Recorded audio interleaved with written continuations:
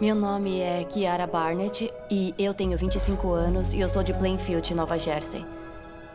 Eu nunca vi um dedão do pé igual ao meu. E é incompreensível. Ele faz eu me sentir super diferente. Eu sinto uma pressão na parte de trás do meu dedão. E dói quando o meu pé fica assim. Eu acho que o meu dedão do pé ocupa mais espaço no sapato do que um dedo do pé que seja de tamanho normal. Sapatos fechados ficam muito apertados no meu pé. E é isso que causa a pressão no meu dedo. O que causa a dor. Você nunca viu nada como o meu dedão do pé.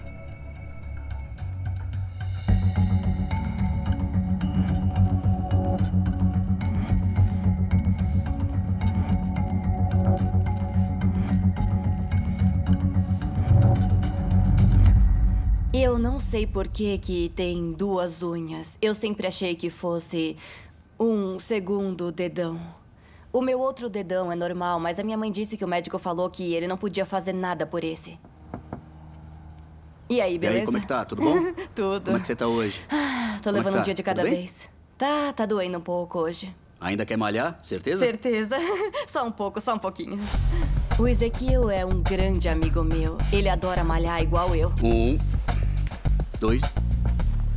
Ele vem aqui em casa, a gente malha por uns 30 minutos e a gente curte no resto do dia. Eu perdi o equilíbrio. E eu tô super cansada. Esse é o objetivo. Ai, como é que tá seu dedão? Eu ainda tô com dor. Eu vou te mostrar. Tá.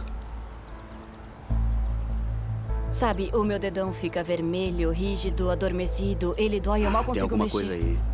Parece que tem alguma coisa entrando constantemente no meu dedão. Parece um prego que eu não consigo tirar. É uma agulhada forte.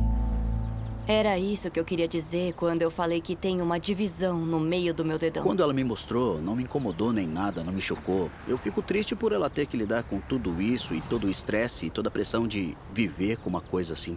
Sabe, a dor não alivia só quando eu tiro o peso. Eu tenho que ficar com o pé pra cima. Eu trabalho como caixa, então quando eu fico muito tempo de pé, o dedão começa a doer.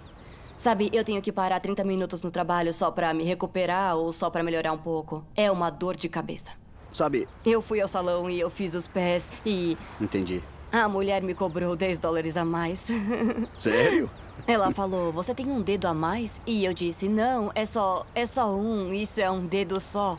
E eu acabei pagando mais do que eu imaginei, mas... Isso Como você se sentiu, hein? Eu me senti mal. Sabe, você tem que ter muito cuidado com o que você diz. Eu sempre ouço comentários negativos. Chamam meu dedo de feio, ou chamam de gordo, chamam de grande. As pessoas riem, apontam pro meu dedão, ou dizem, Eca, o que é isso?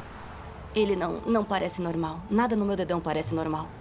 Eu me sinto mal quando as pessoas riem e apontam pro meu pé. Me sinto muito mal. Eu tenho que agir como se isso não me magoasse, mas magoa de verdade. Eu rio ou eu dou um sorriso. Quando são crianças rindo e apontando pra mim, é claro, elas são pequenas, elas não entendem. Mas quando é um adulto, é totalmente diferente. Eu nunca esperaria que um adulto risse de alguma coisa que a pessoa não tem controle de uma coisa que nasceu com ela.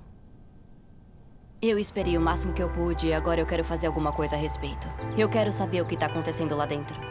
Eu nunca tirei uma radiografia e eu tenho medo de saber o que realmente tá acontecendo.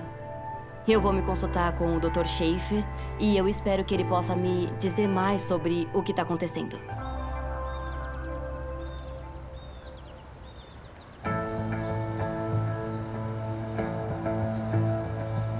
Nervosa? Eu tô. Eu tô curiosa pra saber o que é. E mesmo se for muito sério, eu ainda quero saber, porque no fim das contas... Se não for o que tá esperando, pelo menos vai saber o que é, né? Eu me lembro da minha mãe me dizendo que eu tinha um dedão duplo. Ela me disse isso quando eu era pequena. Eu nunca consultei um médico sobre o meu pé. Eu tenho muito medo porque eu não sei o que tá acontecendo. A ansiedade tá aumentando? Tá. Muitos pacientes que eu trato sentem dores intensas, então o meu trabalho é entender o que está causando a dor e ter poder para ajudá-los. Oi, Olá. como vai, Dr. Olá, Brad? tudo bem? Eu sou a Kiara, como vai? Kiara, é um prazer. Oi, prazer em conhecê-lo. Ezequiel. É um prazer te conhecer. Então, Kiara, eu ouvi dizer que você tem um Sem dúvidas. pé interessante, é isso Sim, mesmo? sim, eu tenho. Tá legal, pode me contar um Tá pouco bom, sobre bom, isso? pelo que me disseram, eu tenho um dedão duplo no meu pé esquerdo e eu... Um dedão duplo, isso é interessante. Tá bom, eu tô intrigado. Às vezes, como médico, você acha que já viu de tudo, mas sempre tem alguma coisa nova, sempre tem alguma coisa no horizonte que é desconhecida. Eu quero muito saber o que tá acontecendo. Claro, eu também, eu também. Então, se você não se importa, eu vou tirar seu sapato, Tá bom. tá?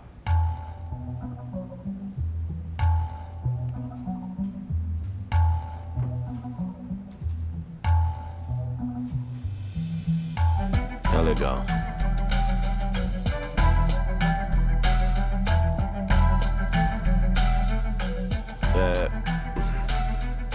Eu já vi muitas coisas ao longo da minha carreira, mas eu acho que eu nunca vi algo assim antes.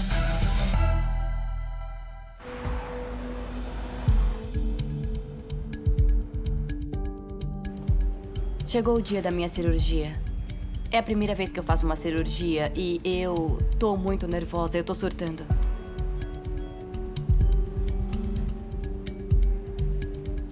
Oi, mãe. Oi, Kiki. Quando ela nasceu, a gente soube que ela tinha alguma deformação, mas os médicos me disseram que era um dedo só. Então eu nunca fiz nada a respeito. Você tá legal? Tô. Eu tô com medo. Não fica com medo. Por quê? Porque eu tô pro que dá e vier com você. E o meu assistente aqui. Sou eu. Você vai ficar bem. Tenha um pouco de fé em si mesma. Confiança. É. Não esquece de trazer pra cá toda a confiança que você sempre tem. É isso aí, É isso confiança aí. na minha Energia. beleza. Confiança em si mesma, é a disse mesma na coisa, beleza sabia? dela. Você ouviu? Linda. Olha como ela colocou a touca na cabeça. mesmo. Hã? Você colocou pra trás como se fosse bem pra trás. um gorro. Eu tive que colocar meus cílios postiços porque eu não ia entrar na Colocou cirurgia sem cílios. eles. Eu tinha que entrar com os cílios. Toda fofa. Você tem que estar sempre linda, né? Não importa o que aconteça. Agora seu dedo vai ficar lindo também, viu? É. A Kiara tem um caso muito interessante. Por algum motivo, o corpo dela decidiu que queria ter outro dedo dentro do dedão dela. O meu trabalho é deixar esse dedão exatamente igual a esse. Kiara?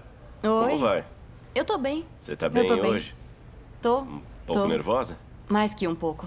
É comum. Isso acontece. Você tá em boas mãos. Eu sei que podemos cuidar Tá. disso pra você. Tá. Tá bom, Kiara, eu vou assinar no seu pé. Assinar o pé é o mesmo que colocar os pingos nos is. Com isso, você se certifica de que vai operar o membro certo. Tá legal. É a última vez que você vai ver isso. É. Tchauzinho. Tá bom? Adeus. Tá Nos vemos legal, lá obrigada. dentro, tá? Tudo bem. Vai dar tudo certo, amor.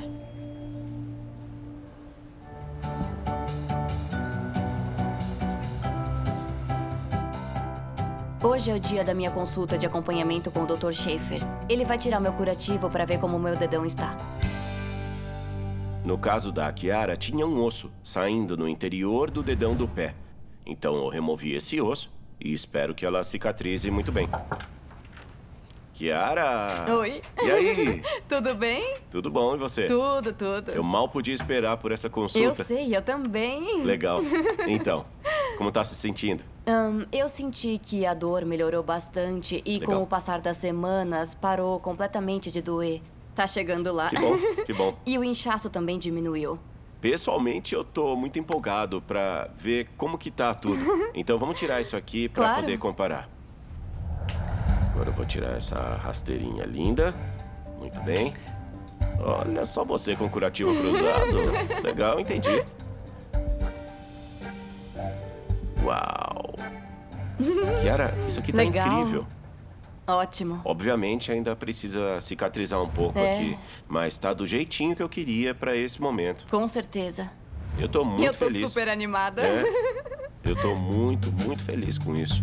Quando eu vi o dedão esquerdo ao lado do direito e vi que eles eram praticamente iguais, eu soube que tinha feito um bom trabalho com a Kiara. E era tudo que eu queria. Quando bateu a primeira corrente de ar no meu dedo, parecia que eu nunca tinha sentido aquilo antes. Foi como se... Eu sei, é muito estranho. Eu pensei, por que eu tô sentindo isso no meu dedo? Sabe? É diferente, com certeza. Eu sinto algo diferente. Parece que eu tô recuperando a minha sensibilidade. O Dr. Brad mudou a minha vida pra sempre. Eu só sei que ele é um médico incrível e mostrou que sabe o que faz. Incrível. Você fez um Muito trabalho obrigado. fantástico. Eu agradeço. Obrigada. Eu mal posso esperar pra colocar sapatos novos e exibir os meus pés novos.